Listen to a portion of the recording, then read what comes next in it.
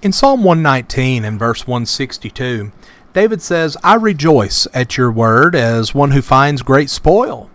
And then in verse 164, he says, 7 times a day I praise you because of your righteous judgments or righteous ordinances.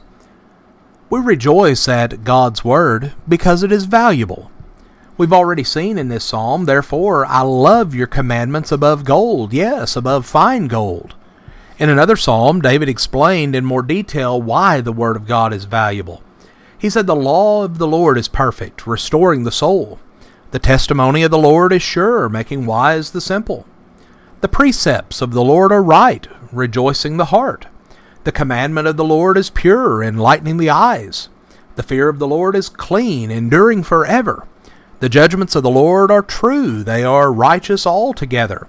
They are more desirable than gold, yes, than much fine gold, sweeter also than honey and the drippings of the honeycomb. Moreover, by them your servant is warned. In keeping them, there is great reward. Psalm 19, verses 7 through 11. Now notice from this what the Word of God does. Notice it says that the Word of God restores the soul, bringing us back into a right relationship with God. God's Word makes us wise, so that we might know what we should do.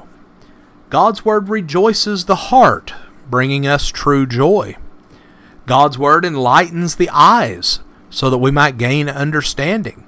God's Word endures forever, and will not pass away, and God's Word is true and righteous, providing the perfect standard for us to follow. David then wrote 7 times a day, I praise you.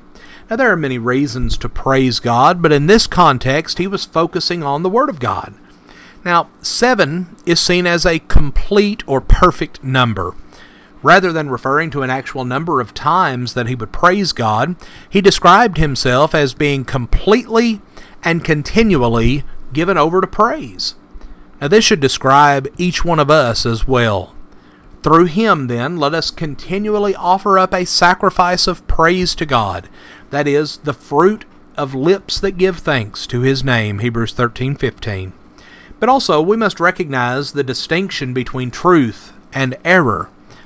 In verse 163, David said, I hate and despise falsehood, but I love your law.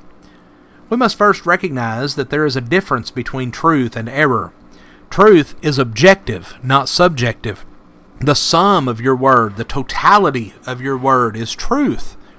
God's law, not whatever man might think is the way of truth, but God's law is truth. You remember the example of Naaman? When he was told to do something that he really didn't want to do, that he didn't expect to be told to do, he was upset. And he said, behold, I thought. He thought that there was a better way. But we must remember that what we think is really irrelevant if it is contrary to what God has said. Our attitude should not be one of compromise, tolerance, or double-mindedness when it comes to handling truth and error. David said, I hate and despise falsehood. And we must be able to say the same thing as well. If we firmly believe that God's Word is the truth, that will affect our attitude toward error. Remember the reasons why we praise God for His Word. Error does the opposite of truth. As the truth restores the soul, error separates us from God. As the truth makes us wise, error makes us foolish. As the truth rejoices the heart, error causes sorrow.